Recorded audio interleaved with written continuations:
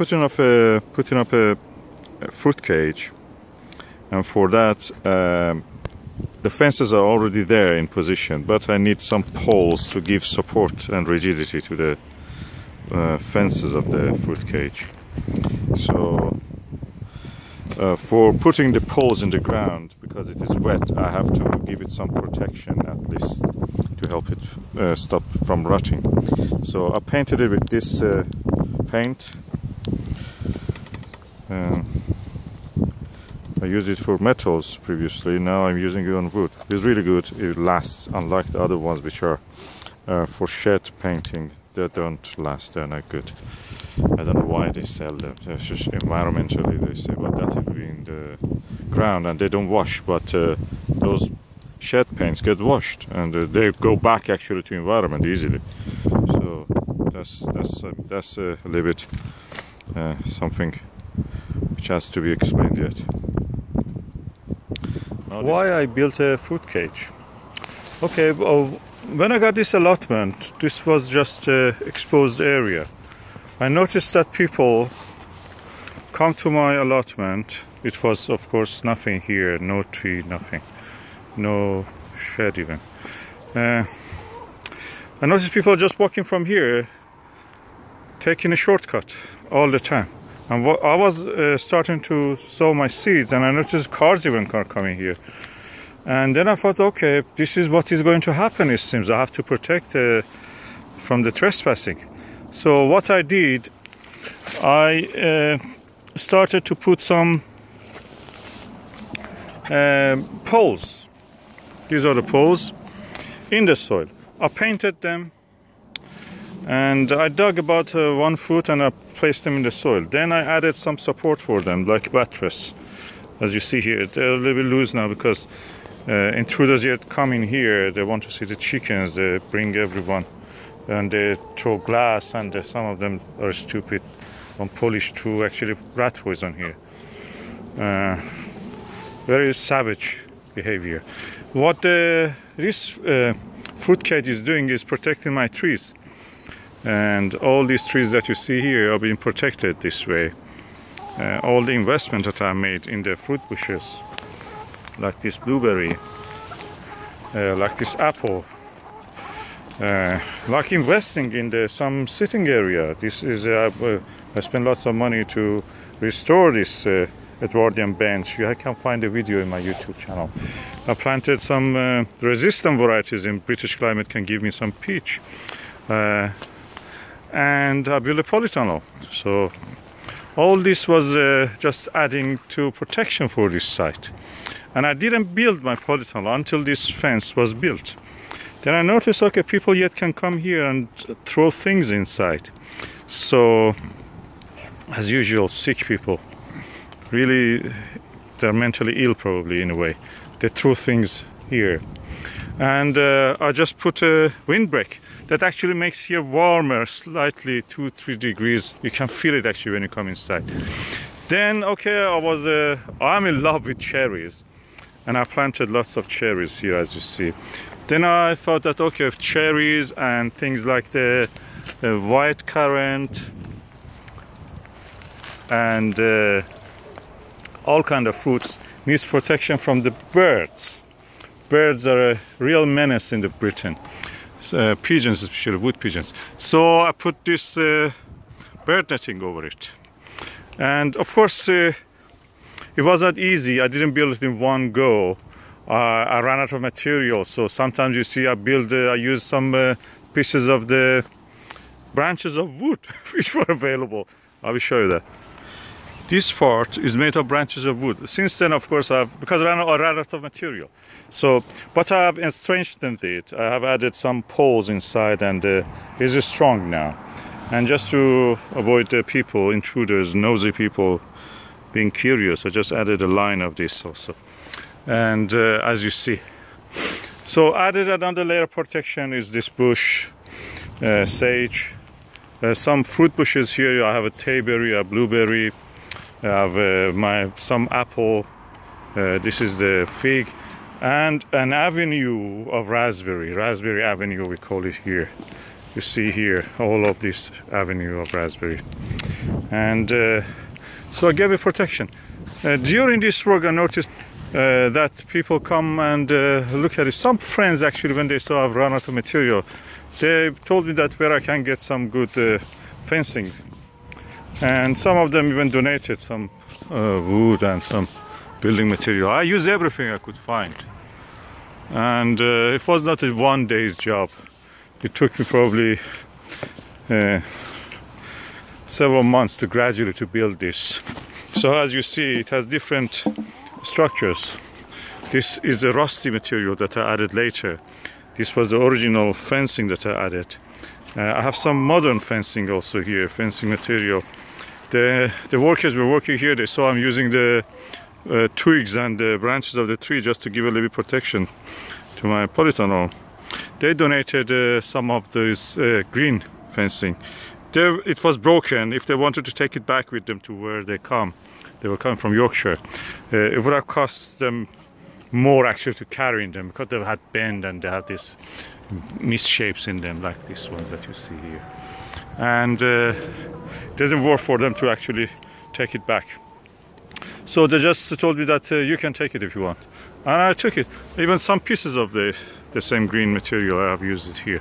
So then I thought that, okay, I have this here, why not foxproof it? So I started to put some slabs.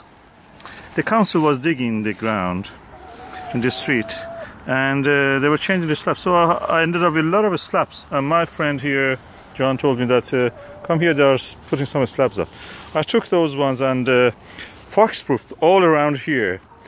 Those sides which are in concrete on the roadside, they don't need anything, but this side needed foxproofing, so I foxproofed all of this. We see that it's covered now in the grass, but they're all practically slabs like this. And so I put the chickens here. This became a agroforestry experience. At the lower level of it was the chickens, then the fruit bushes, then the trees. And on the top, of course, the bird net was protecting everything from the intruders. Protect the chickens, also I invented a way.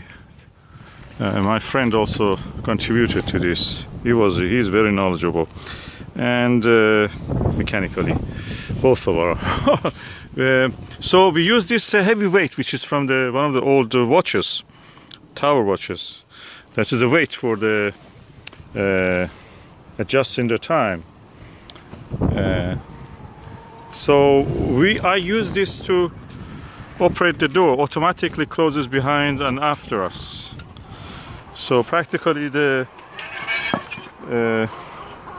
door hopefully will not keep open when we move in and out. So what happens was that this fruit cage gradually changed to a agroforestry experience.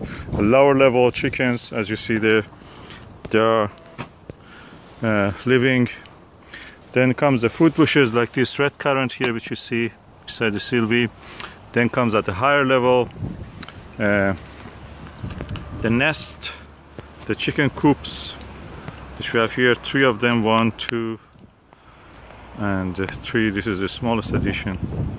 And then comes the trees, and of course the polytunnel, which has a different function. And for a sitting area, I use some of those slabs also here beside the bench. So you see all these slabs are put here, laid here, so we can sit actually. We have a hard surface free of mud, hopefully in the summer. And we can sit on this Edwardian bench. I have another one somewhere else. And now in the latest stage of this, because we had a tayberry here and a blackberry there, another blackberry, and one Japanese wineberry there, which is this one. Is practically the wiring of it was separating our allotment, dividing it into 2 parts. So we could not move actually between these 2 from within. We have to go out from the gate, go all the way back, and come from that other side, which has a door there. You may not see it from here, it's not easy. Hopefully here you can see.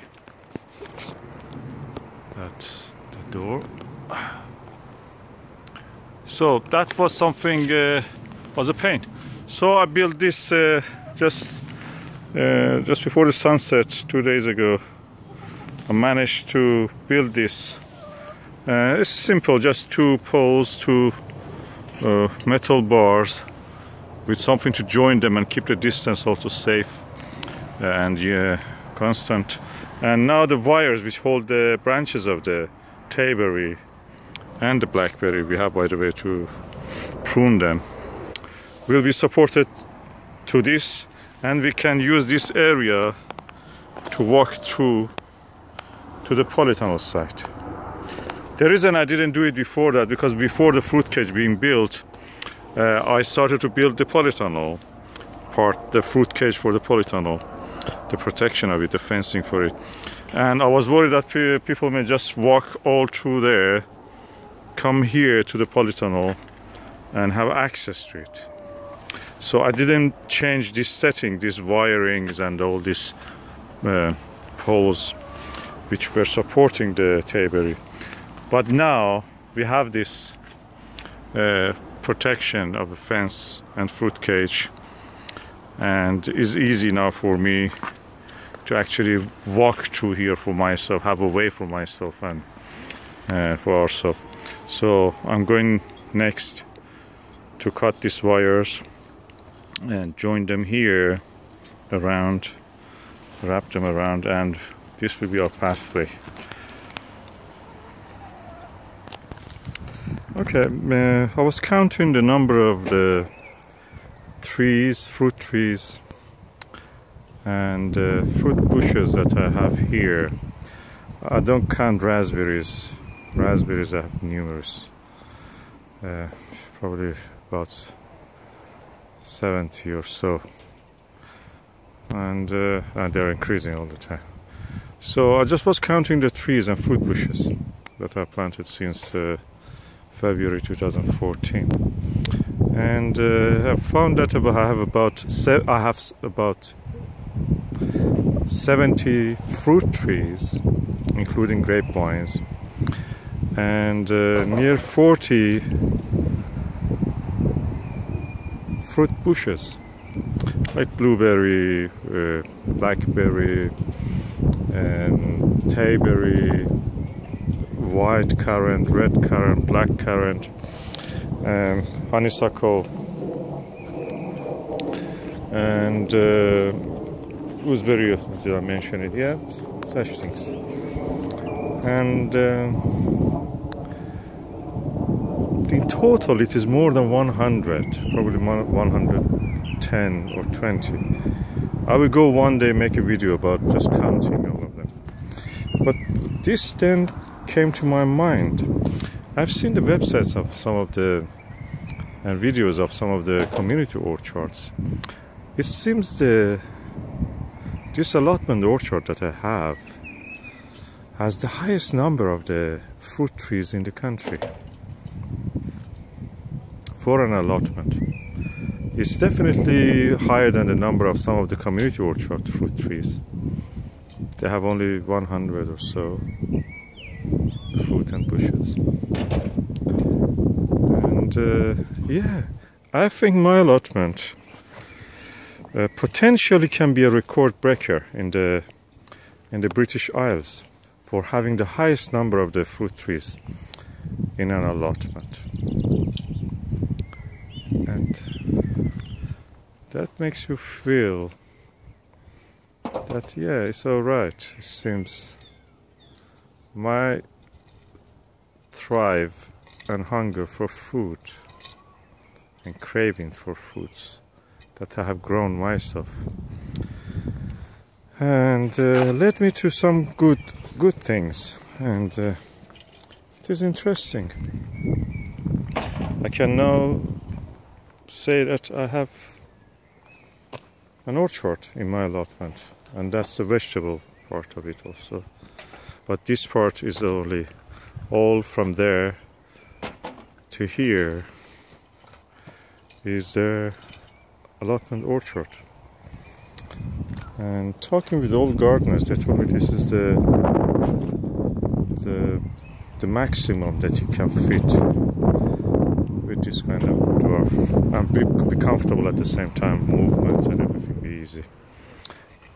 They actually praise this work, and I'm really humbled by that. I feel that yeah, I have achieved something here, it seems. And of course, not all of this part is just orchard. The polytunnel has taken some part of it. It was my original plan to have 2 rows of the trees and beside the polytunnel, and then this part was my vegetable patch beside all the vegetables that I grew on the other allotment. And now the polytunnel is there anyway. So practically, yeah, near 110 to 120 fruit trees and bushes in an allotment under a single bird net cover. This bird net goes from here to that end, completely covers the polytunnel. And this is the largest allotment fruit cage in the UK, United Kingdom, British Isles, or probably in Europe. I feel that there is something here that probably I should look into it more deeply. My initial desire was to have as much as possible of fruits and vegetables, meaningful, not just samples of fruits and vegetables. Now I think that I'm getting there. I'm getting there. I don't have a private orchard. This is allotment orchard. But just feeling that I can do this, I invested time and of course money here. I have achieved something that I want. Most people don't do that. Most people see allotment as just somewhere that they just can go and with the minimum input take the maximum output. It's not my philosophy. If I want to do it, I will do it properly. Thanks God that was it. And now it's taking shape. It's a beautiful day. The moon is in the sky.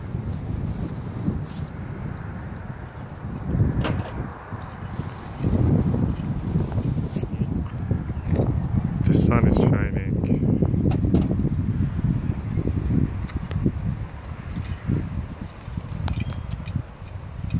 And I'm in the biggest single fruit cage, private fruit cage in an allotment in the UK or probably in Europe. If I'm wrong, please tell me. Give me the example that is bigger than this. 25 meter by 8 meter, 8 to 9 meter.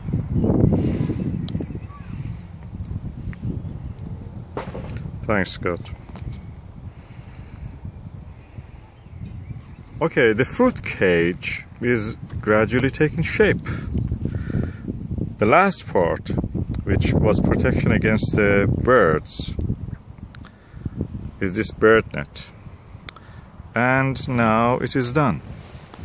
Hopefully, now you see we can move our hand here. There is plenty of space for moving. Even you can probably, on this path, you have a little barbecue. And yeah, and the trees are around us, flowers, a bench of course to sit, yeah, taking shape. And bird net was a big job. How I did it was that okay, putting the bird net, this material over the allotment without actually damaging the trees that we are trying to protect from the birds is a big challenge, I'm telling you. If I knew that it is such a thing, I would reconsider the way that I've put these poles. But anyway, this is done now. How I did it? Using a series of a network of ropes from this pole here to this pole, then to the next pole, then to next pole, then to next pole, to this one. All these poles were connected with rope, in a sequence, not all at the same time. And the trick was that when you have ropes here, you can't practically do it single-handedly. One person is enough to do this. That's the way they use when they want to pass a cable over, for example, over a motorway, electric cable and other things. They use a rope for that purpose. And how it was done, I put it from this side, slide it gradually without damaging, or minimal damage to the blossoms on the trees. I was able to pull the net. First this side was tied, then gradually started on this, then pulled the net all over from there to here.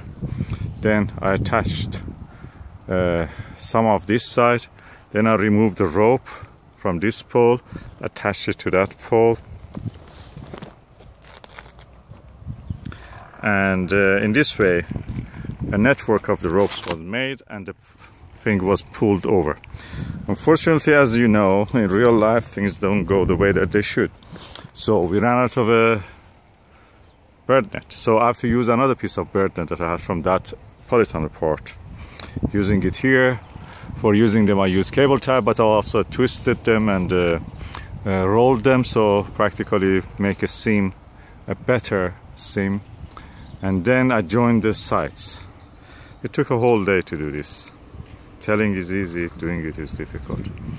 And you see I have to do 2 stitches here, and then I joined all the sides to the poles.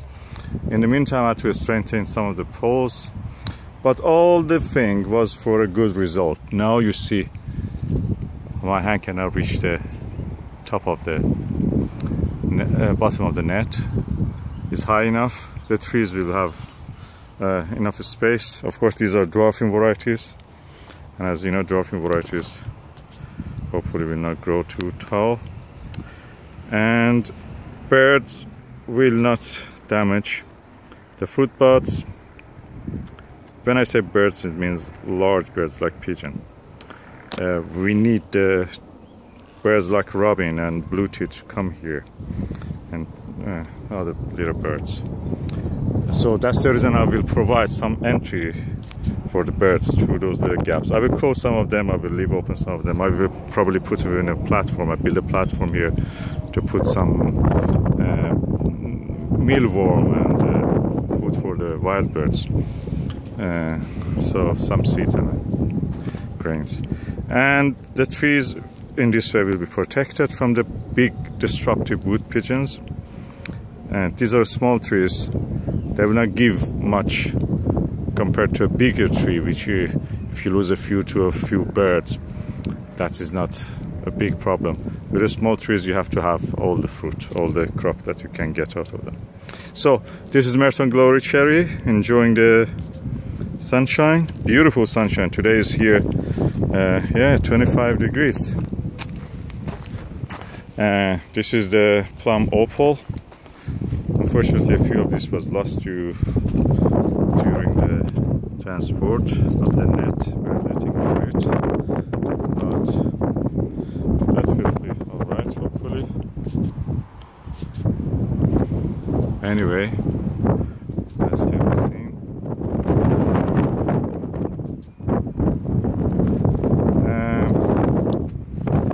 Doina Docomis brought from the Ludlow Plant Center, Shropshire, giving blossoms. That's impressive for a first year tree planted. And as you see, they are gradually trying to open. And enough, plenty of normal leaf just to provide with the photosynthesis. And as usual, as you see, the blueberries are covered around them in a circle with some wood chip to kill the weeds. I'm a little bit disappointed with the trees that I got from the Walcott Organic Nursery. They don't show much, and practically they should have cut this and provided a bigger tree when they want to send this. But anyway, this is the way it is. Is lagging behind other trees, but we will see, because it's a late variety. This is called Winter King. Winter King is a late variety, so I suppose that it may give also late some fruit from leaves. But I don't see any activity in these stems, so I wonder what's going on. As usual, the trees are bought from the Keeper's Nursery. The cherries were good, better than anything else. As I always say, cherries and plums are good from the, and blueberries from the Keeper's Nursery. And pears and apples is good to get it from the Blackmore Nursery. Don't get the blueberries from them. I tried it, they died, they never replaced them. And they were very small indeed. And I don't see much activity on this Avalon Pride peach. It has been the same shape, the flowers, the blossoms. But the good news is that this apple variety topaz, which I bought from the Keeper's Nursery, look at it. Look at the beautiful. These are blossoms. Oh, I learned something new. The blossoms in the topaz apple variety come from buds which are not much different probably from the fruit bud, from the leaf bud. So I learned something new. That was a good specimen anyway. And also the white currants and red currants I bought from the Keeper's Nursery. Look at them. They're all in fruit. I mean, these are flowers and they will change to fruit, hopefully. And the cherries, again, this is, I think these are from the Walcott Nursery. This is also from Walcott Nursery. They're not bad, cherries of them are not bad. Shropshire damson, or prune, Shropshire prune. From the Blackmore Nursery. I got a better specimen from somewhere else. Also look at these flowers. And they're beautiful, these tulips. Yeah, and hyacinth, as usual, doing well.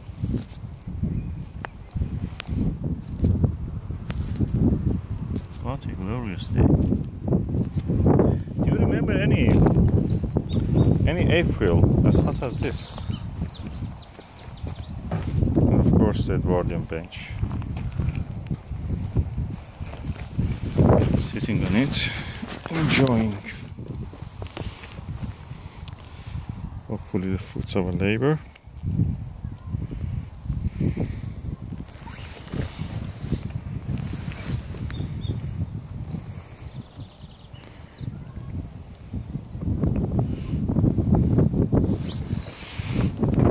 Just want to show you these pears. And pear is this one. Yeah. So many fruit buds. Pear variety Concord from Blackmore Nursery. I don't think I've came across any better pear than this. I have other varieties. And this is our sunset apple. Beautiful blossoms.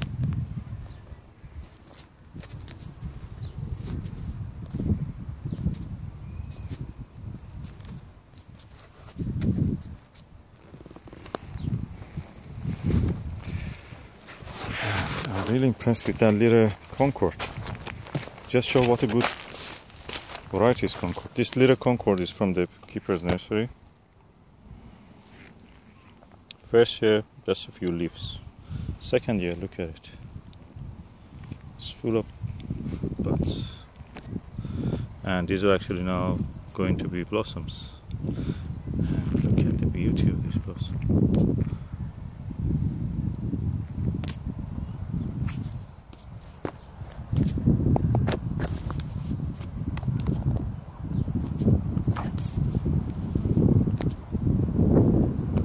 Anyway, that's the way it is. And this Victoria plum. This one is from Blackmore Nursery. It didn't turn out very big, and just last year gave 3 fruits, which we couldn't taste any of them because they get lost somehow. It was in my pocket, but Yeah. Never found it again. Doing work in allotment, you have to do a lot of sitting jobs, so you may fail and just get lost in the soil. Anyway, that's the beautiful day in allotment. Guardian bench.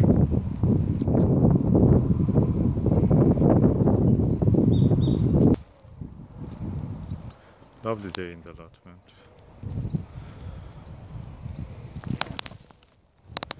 And I'm now thinking actually probably with this bird net and a little bit more foxproofing here and there, probably it's not a bad idea to keep some chickens here also.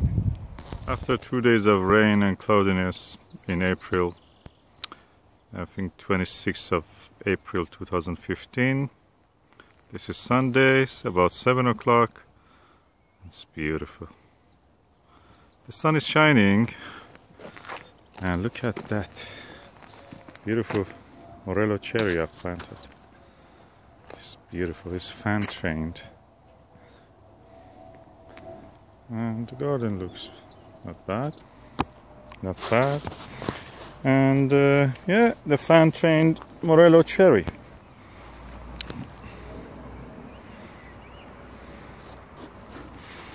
This is beautiful.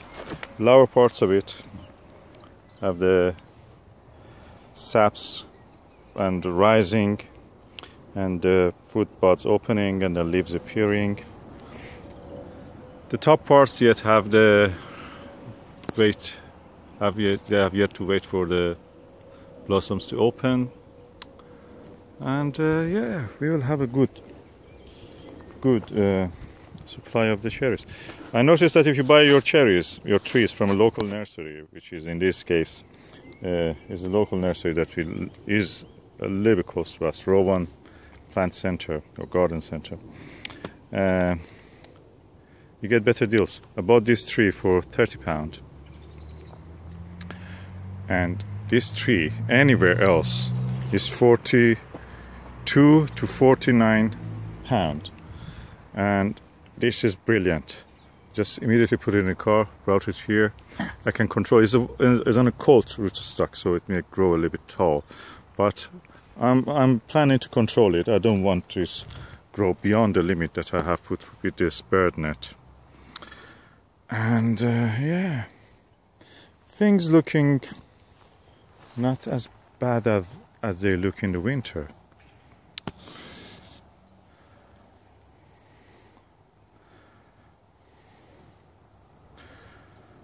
That's the orchard that it looks now.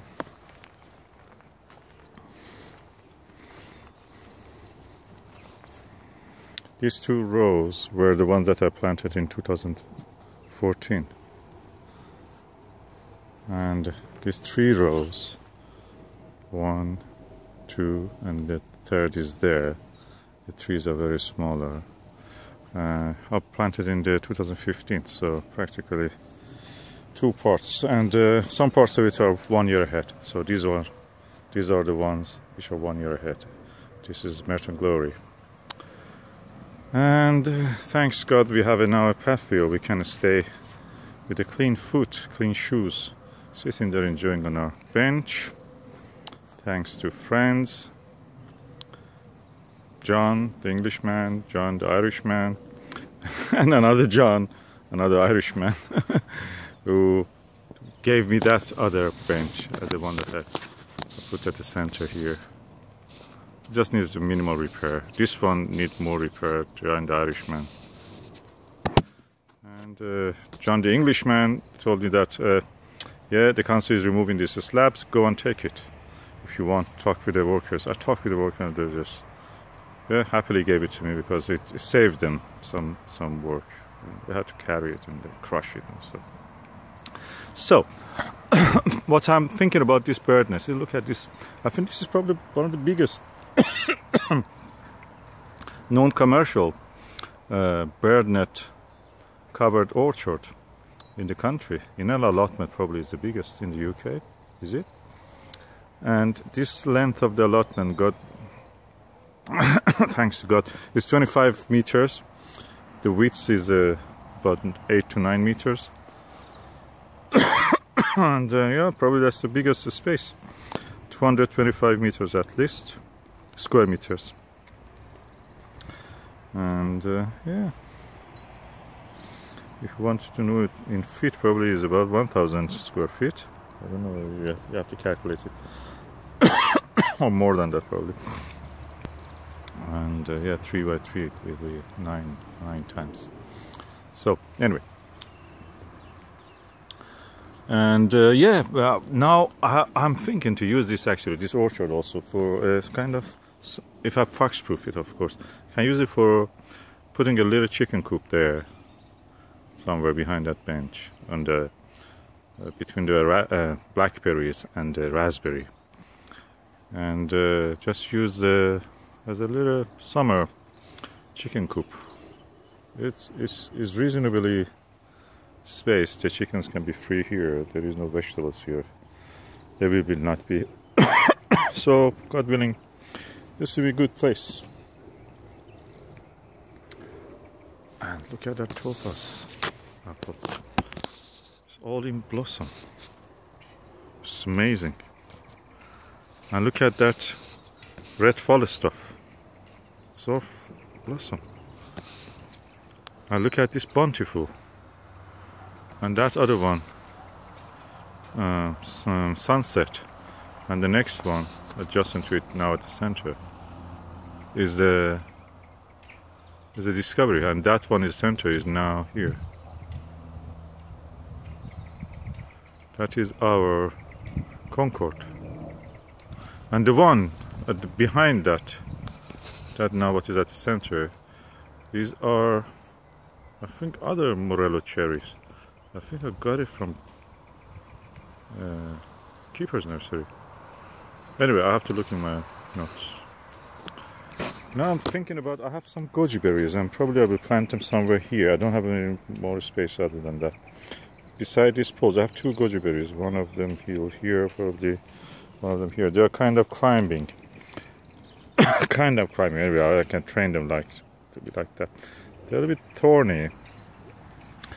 At the moment they're in the pots, but I'm thinking what to do with them. Merton Glory cherry is doing really good.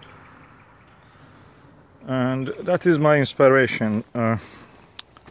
That's what I saw in my neighbor's garden, and I thought, okay, that's a good idea actually, low maintenance. And yeah, you can have fruits. And I love fruits, and always grow fruits. But when I saw in the allotment, she has done it. She is a GP, doctor, English. And yeah, so I just get inspired and done it for ourselves also. Very good. If you look there, she has shaped that tree, or is it just accidental? It's like a cross. If you look from the somewhere in the better view.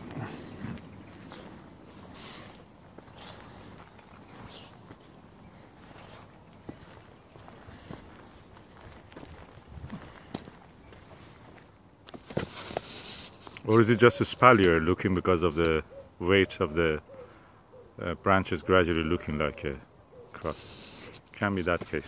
Because look, my espaliers also look like that at the moment. They look like a peace symbol, hippies. And also this one, bountiful. But probably if they get heavier, they will just go horizontal. That's one of the tricks nurseries do. Nurseries do these kind of things. Train these trees at the very little age, and they're really small, into the espaliers, and they end up fruiting. The tree gets full because more horizontal branches means that they get full. They think probably they're older than what they are, and they bring more fruit. And that's a trick they do. It must have something with the hormones in the trees, or yeah. There are many theories about it. I don't want to talk about it on the side. I know exactly what I'm telling. And that is bountiful. I bought bountiful variety of the cooking apple after the Bunty's Block, the lady in the South Wales, recommended that. I thought that, okay, I'll give it a go for that, because it seems that she's happy with that as a cooking apple. And now it's the second year. We had first year some apples from this, and now second year. This one is from Blackburn Nursery, I think. Good day. Beautiful sunset. In the biggest bird net of the UK in an allotment. Tell me what you think. Is it true or not?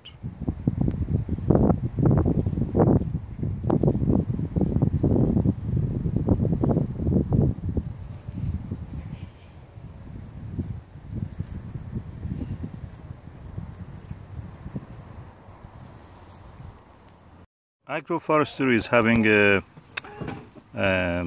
different layers of the growth, farming and horticulture in the same place. So you may have poultry, fruit bushes like what we have here,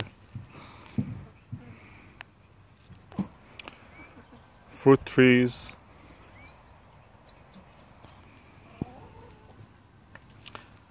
rotten wood, flowers, all in one place. Already I've told that this allotment probably claimed that is the biggest fruit cage in the UK or in the Europe, biggest private allotment fruit cage anywhere in Europe. And I think I stand by that, but I can also add that this is an agroforestry experiment. It's sustainable. The poultry provides with manure, chicken manure, food, weed control mechanisms, which is free. They graze at a lower level of the ecosystem that is near the ground, and where the trees growing upward.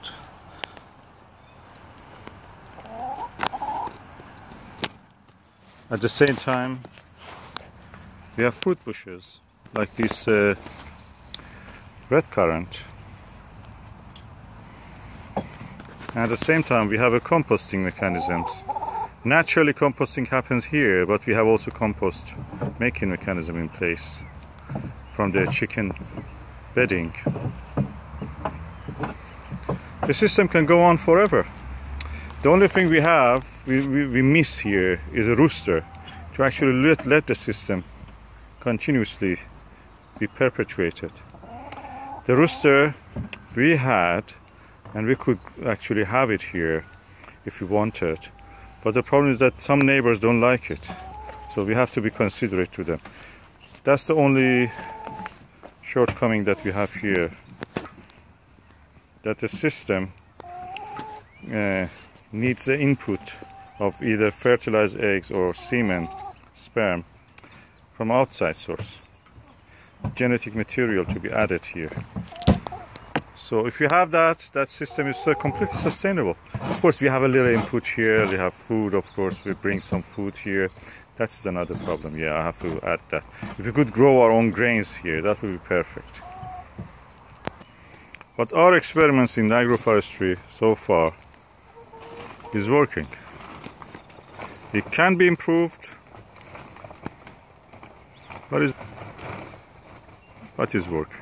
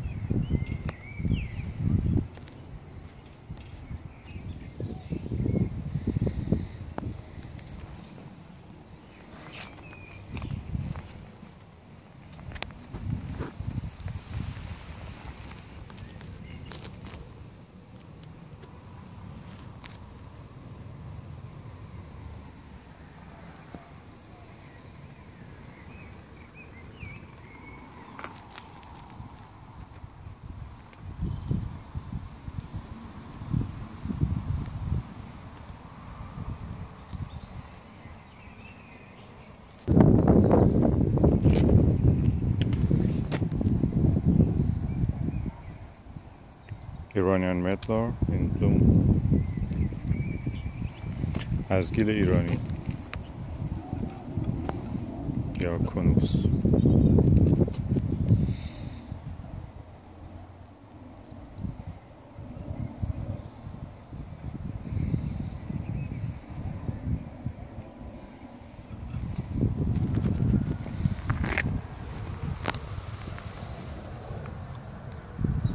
Strawberry grape, a new variety that I'm trying this year.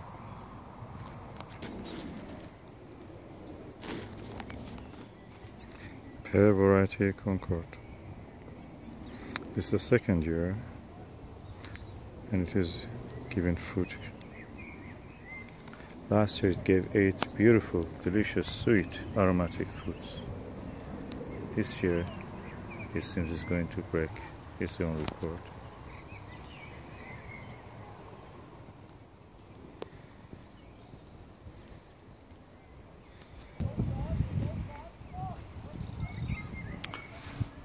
This is the plum variety Blue Tint. In a way, it's similar to the Victoria plum, and it's very vigorous. I bought this tree from the Blackmore Nursery. It's the second year. Has some reasonable amount of fruits, as you can see. I'm looking forward. Last year I did a summer pruning, and the result of it is these fruits and the branches now. I will do another summer pruning, probably in just 2 weeks, 3 weeks time.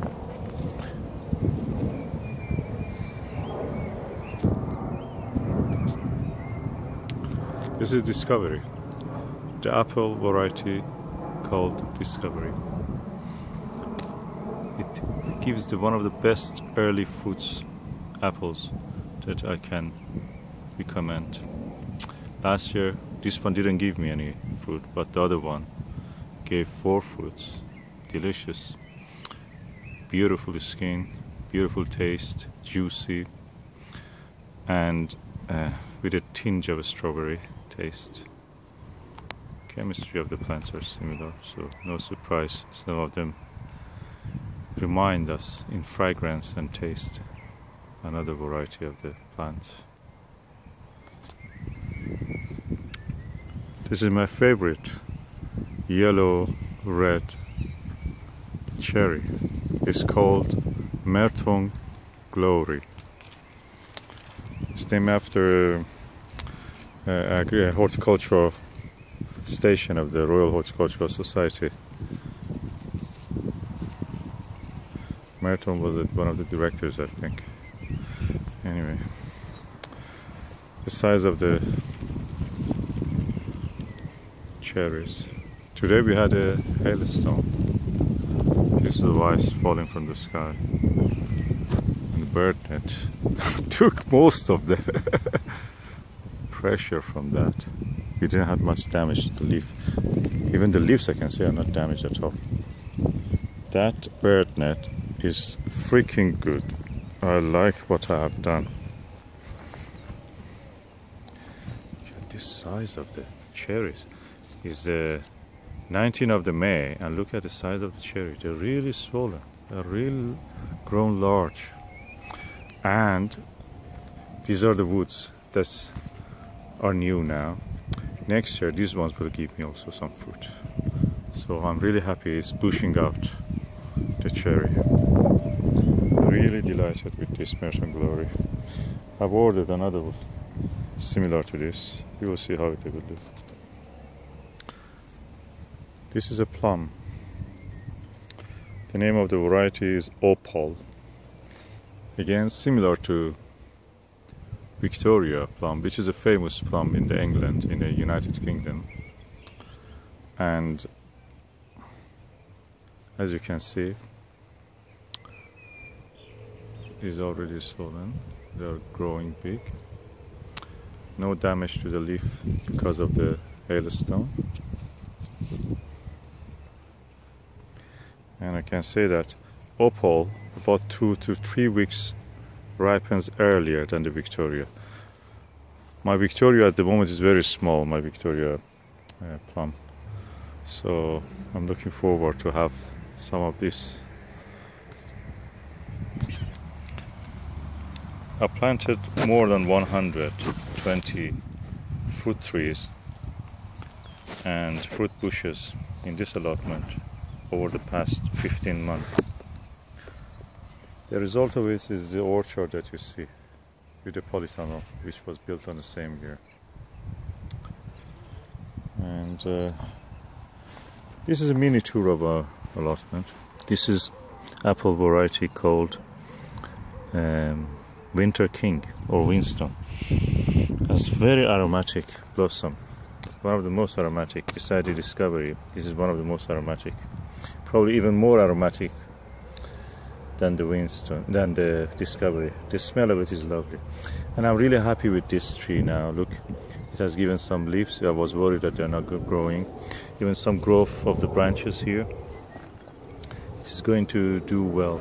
I may have even some apples. It's a late apple, so it will be ready in late October, November, and it keeps up to the next year, 2016. Hopefully we will have some of these fruits this year. If we don't have any, not a big deal. Next year yet, we can have. A little damage to the due to the aphids here.